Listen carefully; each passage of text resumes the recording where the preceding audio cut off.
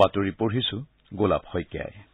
এতিয়াৰ প্ৰধান বাতৰিত আছে ৰাষ্ট্ৰপতি ৰামনাথ কোবিন্দে কৈছে যে ভাৰতে আয় দুগুণলৈ বৃদ্ধি কৰি অহা 7 বছৰত দেশখনৰ মুঠ ঘৰুৱা উৎপাদন 2.6 ট্ৰিলিয়ন আমেৰিকান ডলাৰত উপনীত হোৱাৰ বাবে কাম কৰিছে।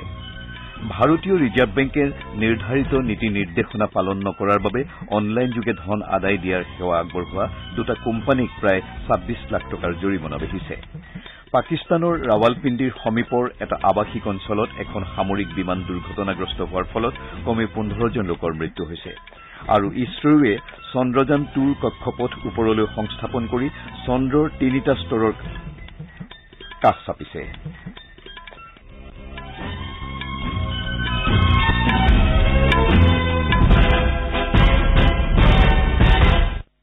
ৰাষ্ট্ৰপতি ৰামনাথ কোবিন্দে কৈছে যে ভাৰতে আয় দুগুণলৈ বৃদ্ধি কৰি অহা 7 বছৰত দেশখনৰ মুঠ ঘৰুৱা উৎপাদন 2.6 ট্ৰিলিয়ন আমেৰিকান ডলাৰত উপনীত হোৱাৰ বাবে কাম কৰিছে।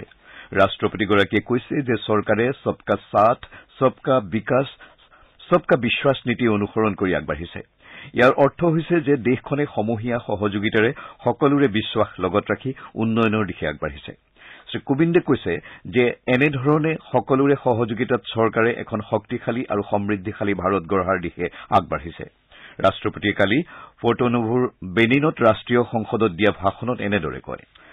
তেওঁ কৈছে যে চৰকাৰৰ উন্নয়নৰ কাৰ্যসূচীত কোনো ধৰণৰ নীতি বা আদৰ্শৰ সীমা নাই, কিন্তু উন্নয়নৰ কাৰণে সকলো ধৰণৰ ব্যৱস্থাই গ্ৰহণ কৰা হৈছে। ৰাষ্ট্ৰপতিয়ে কৈছে যে ভাৰতে বেনিনৰ বিকাশ আৰু উন্নয়নৰ বাবে সহযোগিতা আগবঢ়াই যাবলৈ প্ৰস্তুত। বেনিনত 103খন গাঁৱত পানী যোগান আঁচনি উন্নীতকৰণৰ ক্ষেত্ৰত ভাৰতে 42.6 মিলিয়ন আমেৰিকান ডলাৰ আগবঢ়োৱাৰ বিষয়টোক কাৰ্যকৰী হোৱাৰ বাবে তেওঁ আনন্দ প্ৰকাশ কৰে। ৰাষ্ট্ৰপতিয়ে বেনিনত উন্নয়নমূলক প্ৰকল্পৰ বাবে ভাৰতে 100 মিলিয়ন আমেৰিকান ডলাৰ দিয়াৰ বিষয়ে উল্লেখ কৰে। তেওঁ লগতে কয় যে এই ব্যৱস্থাই ভাৰত আৰু বেনিনৰ মাজত বাণিজ্যিক সম্পৰ্কৰ ক্ষেত্ৰত বিশেষ ভূমিকা গ্ৰহণ কৰিছে। ৰাষ্ট্ৰপতিয়ে বেনিনক ৰাষ্ট্ৰসংঘৰ নিৰাপত্তা পৰিষদৰ স্থায়ী সদস্যৰ অন্তৰ্ভুক্তিৰ ক্ষেত্ৰত তেওঁলোকে সমৰ্থন আগবঢ়োৱাৰ বাবে ধন্যবাদ জ্ঞাপন কৰে। ৰাষ্ট্ৰপতিয়ে আজি কটনৌত ভাৰতীয় সম্প্ৰদায়ৰ লোকসকলৰ সৈতে আলোচনাত মিলিত হ'ব। ইয়াৰ পাছতে তেওঁ গেম্বিয়াৰ ৰাজধানী বেঞ্জুল অভিমুখে ৰাওনা হ'ব। ভাৰত আৰু মোজাম্বিকে জলবিজ্ঞান সম্পৰ্কীয় সহযোগিতাৰ কেইবাখনো বুজাবুজিৰ চুক্তিত স্বাক্ষৰ কৰিছে। প্ৰতিৰক্ষা মন্ত্ৰী ৰাজনাথ সিঙে মোজাম্বিকৰ মন্ত্ৰী পৰিষদৰ বৈঠকত অংশগ্ৰহণ কৰি বিভিন্ন বিষয়ত আলোচনা কৰে। শ্ৰীসিঙে 3দিনীয়া ভ্ৰমণসূচীৰে যোৱা দক্ষিণ আফ্ৰিকাৰ দেশ মোজাম্বিকত এই চুক্তিসমূহত স্বাক্ষৰ কৰিছে। প্ৰতিৰক্ষা মন্ত্ৰীগৰাকীয়ে কয় যে ভাৰত মোজাম্বিকৰ প্ৰতিৰক্ষা বিষয়ক সহযোগিতা আৰু অন্যান্য বিষয়ত কৰা আলোচনাই দেশ দুখনৰ মাজৰ সম্পৰ্ক অধিক সুদৃঢ় কৰি তুলিছে। ভাৰত মহাসাগৰীয় অঞ্চলৰ সুৰক্ষা আৰু বিভিন্ন বিষয়ত সহযোগিতামূলক ব্যৱস্থা গ্ৰহণৰ বাবে দেশ দুখনে বিভিন্ন পদক্ষেপ গ্ৰহণ কৰিছে। প্ৰধানমন্ত্ৰী নৰেন্দ্ৰ মোদীয়ে ম্যানমাৰৰ সৈতে থকা দ্বিপাক্ষিক অংশীদাৰিত্ব অধিক সুদৃঢ় কৰাৰ ক্ষেত্ৰত থকা ভাৰতৰ প্ৰতিশ্ৰুতিবদ্ধতা দোহাৰিছে। নতুন দিল্লীত কালি ম্যানমাৰৰ প্ৰতিৰক্ষা সেৱাৰ মুৰব্বী ছিনিয়ৰ জেনেৰেল মিং আং হলাইঙৰ সৈতে হোৱা আলোচনাৰ সময়ত এই কথা প্ৰকাশ কৰে।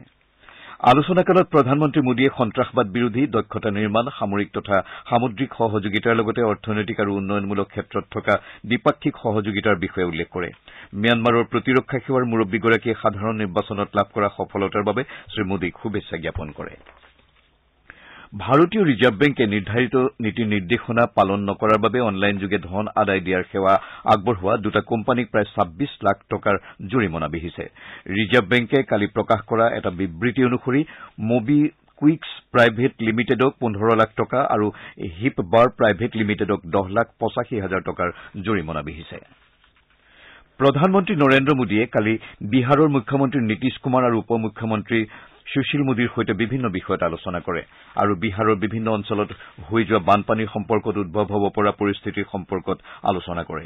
প্ৰধানমন্ত্ৰীয়ে এটা টুইট বাৰ্তাত কৈছে যে কেন্দ্ৰীয় চৰকাৰে বানপীড়িত অঞ্চলসমূহত প্ৰয়োজনীয় সা সুবিধা প্ৰদানৰ বাবে সকলো ধৰণৰ ব্যৱস্থা গ্ৰহণ কৰিছে।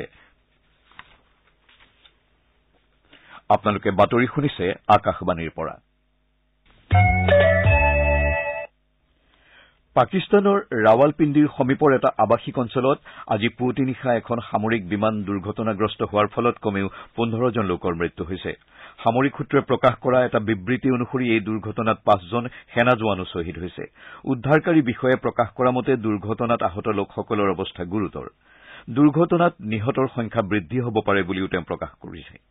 এই দুৰ্ঘটনাৰ কাৰণ এতিয়াও জানিব পৰা হোৱা নাই তেওঁ প্ৰকাশ কৰা মতে এই দুৰ্ঘটনাত প্ৰায় 20 জন লোক আহত হৈছে কেন্দ্ৰীয় পৰিৱেশ মন্ত্ৰী প্ৰকাশ জাভড়েকাৰে কালি নতুন দিল্লীত উৰ্বৰতা খণ্ডৰ পৰিৱেশ মানকৰ শেহতীয়া প্ৰতিবেদন মুকলি কৰে বিজ্ঞান পৰিৱেশ আৰু পৰিৱেশ মানক প্ৰকল্প কেন্দ্ৰই এই প্ৰতিবেদন প্ৰস্তুত কৰিছিল এই প্ৰতিবেদন 42টা মানকৰ ওপৰত ভিত্তি কৰি প্ৰস্তুত কৰা হৈছে অনুষ্ঠানত ভাষণ দি শ্ৰী জাভড়েকাৰে কয় যে এই ক্ষেত্ৰত তৃতীয় পক্ষৰ দ্বাৰা সমীক্ষা কৰাৰ সময় আহি পৰিছে পৰিৱেশ সংৰক্ষণৰ বাবে চৰকাৰে বিভিন্ন পদক্ষেপ গ্ৰহণ কৰিছে বুলি উল্লেখ কৰি শ্ৰী জাভড়েকাৰে কয় যে ইয়ে জনসাধাৰণক যথেষ্ট উৎসাহিত কৰিব ৰমেশ বেইছে কালি ত্ৰিপুৰাৰ ৰাজ্যপাল হিচাপে শপত গ্ৰহণ কৰে ত্ৰিপুৰা উচ্চ ন্যায়ালয়ৰ মুখ্য ন্যায়াধীশ সঞ্জয় কৰলে শ্ৰী বেইছক পদ আৰু গোপনীয়তাৰ শপত বাক্য পাঠ কৰোৱায় অনুষ্ঠানত মুখ্যমন্ত্ৰী বিপ্লৱ কুমাৰ দেৱ তেওঁৰ মন্ত্ৰীসভাৰ সদস্য মুখ্য সচিব আৰু ৰাজ্য চৰকাৰৰ বহুকেইগৰাকী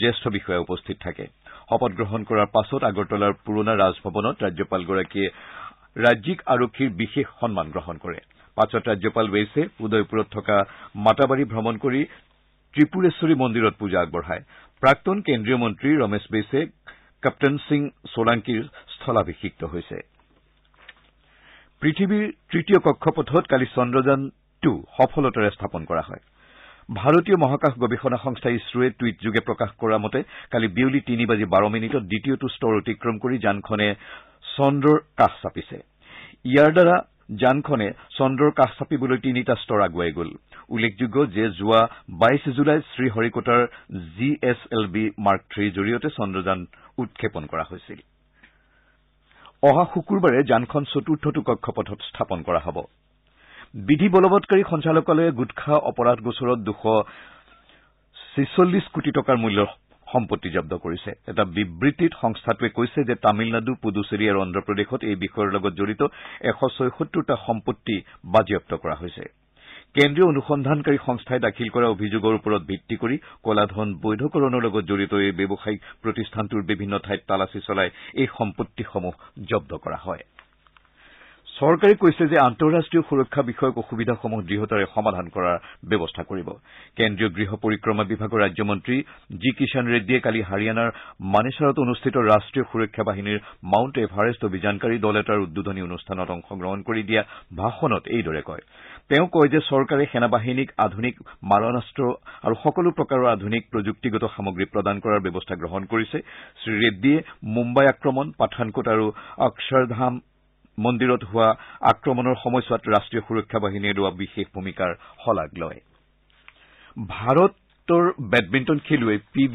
সিন্ধুৱে আজিৰ পৰা বেংককত আৰম্ভ হ'বলগীয়া থাইলেণ্ড অপেন প্ৰতিযোগিতাত নিজৰ অভিযান আৰম্ভ কৰিব চতুৰ্থ বাছনিপ্ৰাপ্ত সিন্ধুৱে মহিলাৰ ছিংগলছ শাখাত চীনৰ হেন উইৰ বিৰুদ্ধে খেলিব উল্লেখযোগ্য যে জাপান অপেন বেডমিণ্টন প্ৰতিযোগিতাত সিন্ধুৱে হেন উইক সহজে পৰাজিত কৰিছিল যোৱা 2 সপ্তাহত সিন্ধুৱে ইণ্ডোনেছিয়া অপেন আৰু জাপান অপেন প্ৰতিযোগিতাত উন্নত খেল প্ৰদৰ্শন কৰিছিল থাইলেণ্ড অপেন প্ৰতিযোগিতাৰ মহিলাৰ ছিংগলছ শাখাত সিন্ধুৰ বাহিৰে ভাৰতৰ চাইনা নেহৱালেও ভাগ ল'ব আনহাতে পুৰুষৰ ছিংগলছত বি সাই প্ৰণীত কিদাম্বি শ্ৰীকান্ত HS প্ৰণয় সমীৰ বাৰ্মা আৰু পি কাশ্যপে ভাৰতীয় দলক প্ৰতিনিধিত্ব কৰিব বাতৰি শেষ কৰাৰ পূৰ্বে প্ৰধান বাতৰিসমূহ পুনৰ এবাৰ ৰাষ্ট্ৰপতি ৰামনাথ কোবিন্দে কৈছে যে ভাৰতে আয় দুগুণলৈ বৃদ্ধি কৰি অহা 7 বছৰত দেশখনৰ মুঠ ঘৰুৱা উৎপাদন 2.6 ট্ৰিলিয়ন আমেৰিকান ডলাৰত উপনীত হোৱাৰ বাবে কাম কৰিছে ভাৰতীয় ৰিজাৰ্ভ বেংকে নিৰ্ধাৰিত নীতি নিৰ্দেশনা পালন নকৰাৰ বাবে অনলাইন যোগে ধন